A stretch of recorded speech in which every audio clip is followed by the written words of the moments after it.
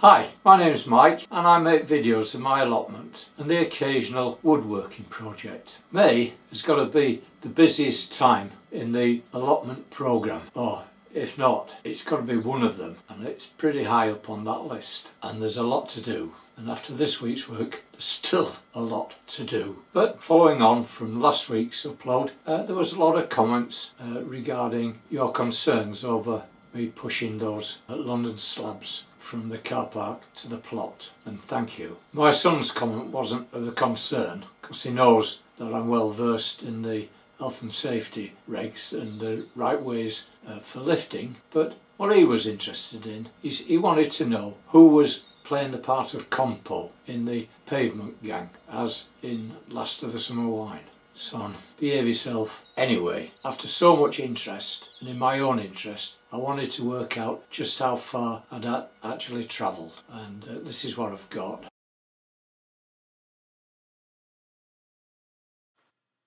First stretch car park adjacent to the offices, 81 feet. Offices to plot gate, 138 feet.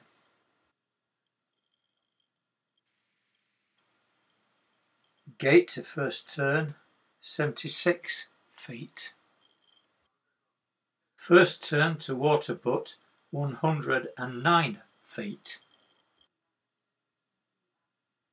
To plot gate, 76 feet.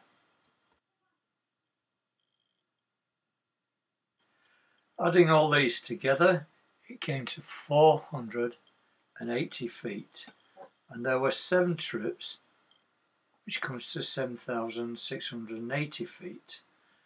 And we go both ways, so we double it, it comes to 15,360 feet. I checked this out on Google Maps, which calculated the distance as 165 metres, which comes to 0.12526 of a mile. Doubling this for each way comes to 2.9 miles, and I can safely say a 3-mile walk. And I did 1.5 miles pushing the slabs on the sack barrow, and a further 1.5 miles pushing the sack barrow back to the car. So that was a total of approximately 3 miles. And the recommended exercise per day is 10,000 steps, which they reckon is about 4.5 miles. So I got my load in for those days anyway. Anyway, let's move on. Again, following on from last week, I showed last week I was out of Compost, which was also commented on by Bill and Val's allotment in West Sussex. Worth watching if not already done so. And they stated can't find decent stuff, what they find is costly, which are exactly my observations. In other words, compost seems to be scarce, seems to be of poor quality, and the price has gone up. What I've researched for my own use is Sainsbury's supermarket, 3 bags of Levingtons, 40 litres at £9, and not bad quality. And I require this to complete the second filling and topping up of my potato pots.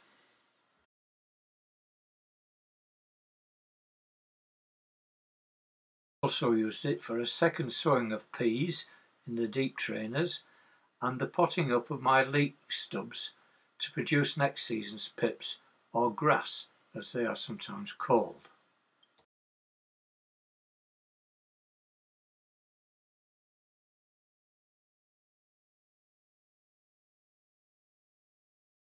Then we have the silver grow, bought from Goldcliff Garden Centre here in Ringmer, for use by my wife on her hanging baskets, to which she gives glowing reports on the quality of this compost. The cost of this compost is £6 for a 50 litre bag. The putting up on their hooks and regular watering is one of my tasks. Last but not least is the professional compost from Ideal World shopping channel, which is delivered post free to your door, and they do 100 litres for £20, which can arrive with sometimes a free offer of fertiliser. It's Quality is first class, bit expensive but always available on the end of a phone, or by their website, which is yourgarden.com. I always telephone, they're very helpful and they give advice as well. I bought my first strawberries from them 12 years ago, and their runners are going strong. And I use this mainly as a mulch, as it feeds the soil and keeps the weeds at bay and stops evaporation of water around the plants. What have I been doing this week? Well, the current rain and sunny showers is typical growing weather, and not only does the rain bring on the plants, it also brings on the weeds. But on the good side is the weeds are easier to remove during a rain shower, and in particular those pernicious weeds, the bindweed, and they need to be extracted. But in any case, don't forget the Friday hoedown, or Thursday, Wednesday, any day, as long as you do a hoedown on at least one day in the week.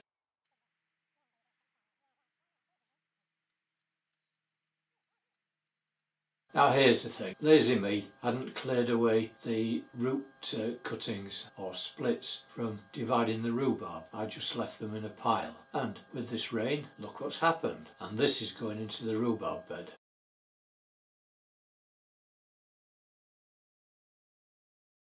I must say I'm very satisfied with how the Silver Grove farmyard compost is working out. How long has it been down now? 6 weeks? It's looking quite good.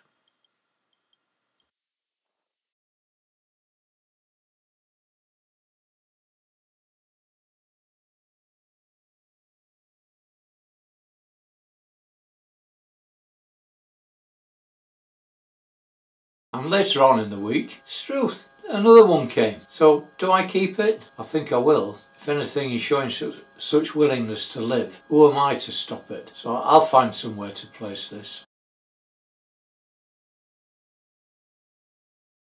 But some serious tidying up is required, and I think a trip to the tip is in order.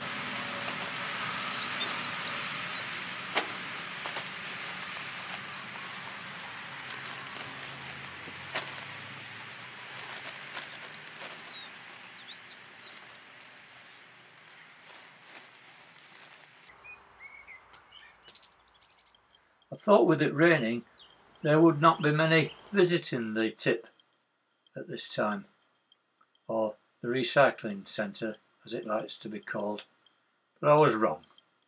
Strict COVID rules are in force and I have to wait my turn. Quickly dump my rubbish and quickly turn back home and to put the kettle on.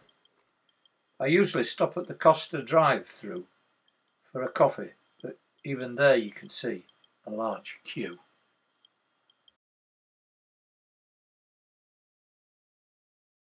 And May is a busy time for sowing, pricking out, planting and all the rest of what's required for the growing season. And this is what I've been doing this week.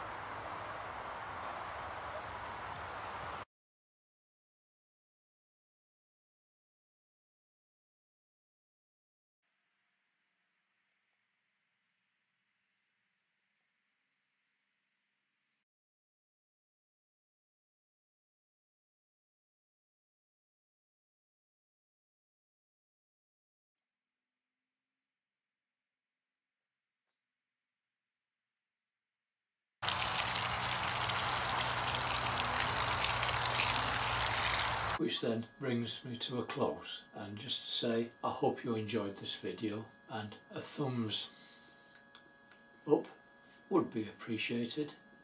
Please do comment. I got some great comments last week. If you've not already done so, please subscribe, and to get further updates of further issues, press the bell icon. then could you please... Oh, lockdown finishes on Monday. Hey! So take care, but still be cautious. That's the code word after lockdown. So take care of yourself. Cautiousness is the byword. So these were just to say. Bye.